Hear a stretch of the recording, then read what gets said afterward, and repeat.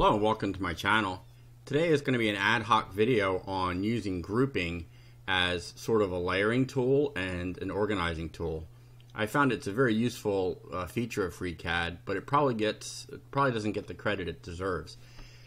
What I'm working with here is a shed. This is using an American style stick frame construction, and that's why you're going to see feet and inches in the measurements. But you know, it's a basic construction. This isn't complete. And I was just doing this to try to, hone certain skills in FreeCAD like draft snap and just, understand better organizational tools like groups. So basically, the way the groups work is you can put objects in groups. So this is in, I'm not sure if this is specific to draft. I don't think it's specific to draft. I think it came about in the draft workbench, but it's not specific to it. So let's see if... Yes. So if you'll in the menu, it's under draft, and you'll see it's utilities, and here's some grouping tools here. There's auto group, and I think there's create group is nope. Anyway, you can get to group here, and let's see where else. Let's see if I can figure out where else. Sorry, tools. Nope. So okay. So it's not really doesn't seem to be a main feature of FreeCAD. You can also do it right within the interface here. It's just create group that way. And that's my preferred method. And the reason why is it creates it within whatever object you have selected. Otherwise, it just adds it to the end. So let's get into this a little bit. So first, to show you the reality of it being like a layer is, so I have all these roofing members are included in the roof group. So if I want to get those out of the way so I can see, I just hide the roof group. Now, one of the things that you have to keep in mind is there's some sort of thing where it doesn't hide it the first click. So I click it and I hit space. It proved me wrong there. So you can see I can hide it and bring it back with just space. It seems like when you first create the group, it doesn't want to hide the members, but thereafter it seems to work just fine. So you see it gives me a way to hide different groupings of objects. So for example, say if I wanted to hide all the walls, I can just do that. And now I have sort of a top view of my floor plan with the flooring in place. Now let's say I want to hide the subfloor so I can just see the joists. And there I have it. I have just my subfloor, but without really much work at all. And the other thing you'll notice is, I have dimensions laid in for this subfloor. One to show the initial spacing of this joist and whatnot. Those are within the group. So let me bring back the subfloor. Let me bring back the walls. Now if I hide the whole floor, you see those dimensions went away. This one's not in the group yet. So to add that to the group or anything to the group, you simply drag it up to the object. So now it's within the group, and you'll see when I hide it, it goes away. So the other thing I like about grouping is it allows me to select an entire group of objects fairly intuitively. The first intuitive way is just selecting everything within the group. It's like that. That seems sort of basic, but it's actually, if you have a lot of objects that are named the same way, it's hard to tell what's what, and it helps you just visually. The other way is through the functionality in the program, and that's through utilities and select group. So that selects the whole group. And the reason this is very useful is this allows me to move all of these items as a group with the draft tool. And so let's do that. So first I'm going to select it. Actually, first let me do a working plane here. And in this current version, the working plane turns off whenever you select this, the actual grid. I'm not a fan of that. So I'm going to select my whole group. Do select utilities. Select group, and if I continue to use this, which I'm sure I will, I'm going to move this up to my main workbench. So now if I want to move this wall, say I want to widen this whole unit, let's just move it out. So I'm going to pick the end point of this, let's see, of that, and did I get it? And let's see, I'm going to only move it in the X, so I'm just going to hit X. Now, oops, so I don't quite understand. I guess it's when I hit X, I expect it to move it on the X axis, but so let's just do it Y instead. So now the funny thing I notice is when you hit the character to move only in the axis. Sometimes it doesn't take and you have to hit it twice. So okay, so I've just moved that out as a group. Now let me select it again. Utilities, select group, and I'm going to do a draft move. I'm going to select the endpoint, that endpoint, because I want to get it to this corner here. And this time I'm not going to select an axis. I'm just going to grab that endpoint. Let me grab this endpoint here. And there, I have my whole group moved back in. So that's a really, strong advantage of group. You can use it to really help organize a complex model.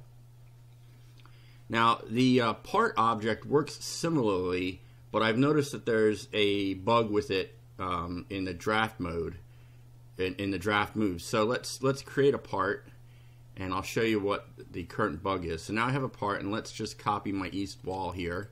So I'm going to copy all the objects. I'm going to hit copy, and I'm going to try to paste it in. Now, let me open this. Nope. Yeah, I'm going to open it and try to paste it into that. But you see it. Oh, did it paste it into it? Nope. So, I don't know how to get it to paste in. Let me try to paste it into the origin, see if that does the trick. Nope. So now I have double walls. Let me see if I can undo that. Yep. Okay. Let me move that to the part. So now I have the same thing as a part. One of the things you can't do is you can't select. There's no select. If I double click the part, nothing really happens. The one advantage of as a part is you can just do the regular transform with the transform tool, which I think is really super cool because you can move the whole part around. But now let's show you how it doesn't work with the. So now I have this part way out in space, and it's not even, it's completely misaligned. So with the group tool, I'd be able to easily bring that back into place. Let me hide my east wall here, and let's try to bring that part back in. So let's so I could select individual parts. Let's first try to do it just by having the part selected. So let's do, but you'll notice it doesn't actually seem to select. But watch, when I do a draft move, I can't pick the end, but I can pick a point. So I pick that point, and you'll see it's got the whole thing. Could also copy this way too. Now, when I get to the other side, being as these aren't parts, it lets me pick an endpoint. Sort of. There we go. Yeah, and you see I didn't get the point right there. So let's try that again, and let me see if I can get the very corner vertex. So we're going to have the part selected. We're going to do draft move. Let's see if I can just get a vertex there. I don't know. I think I got it. So you see that's a problem, and I imagine that'll get fixed. And once that gets fixed, I probably will revert to parts. So yeah, that got it that time. So there's some bugginess in that part thing, but the value of the transform is pretty high. So if they make it so you can transform a group, which I don't know if a group, I don't think a group has an axis assigned to it. So that's probably, so it doesn't have the placement object or placement class. So, you'd have to add a placement class to the group. So the part is probably works just like a group in code, but with the placement class. If I knew how to, if I could or Qt on my machine, I would try to debug that, but nope, no luck. So these red things, just in case you're wondering, are because so this sill plate here is not supposed to penetrate these jack studs. It's just supposed to be it's supposed to hit the face of these. So I made these red to remember to change those at some point. So this is not a finished model. I need a double plate up here.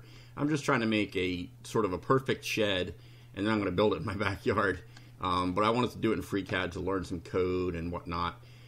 So for example, here, just as a bonus, what I did for this shed was I made a little macro. Let's see if I can find it. Sorry. So it's just to count the shed list parts. There it is. So we do edit. I could just do run too, I guess. And if I hit run, it should just. I'm a liar. Unknown exception. Yeah. So it's. Oh I fixed it, but then it didn't get saved. So basically, it just counts all the studs and rafters and whatnot when it works. But it's, I'm just playing with that. So I'd like to make a parts list with my shed. of everything I need to buy and how much it's going to cost.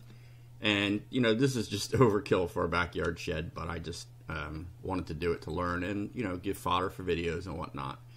So if you like this kind of video, it's a little more conversational, but I know it shows a feature I really like. You know, make sure you leave a comment, let me know that you like it. If you don't like it, please let me know why. I really want to improve these videos, and I'd like that negative feedback, because I can improve with that. I don't see it as a bad thing. I just see it as you know, negative criticism that helps you make something more positive. So thanks for watching, and make sure you subscribe, and have a great day.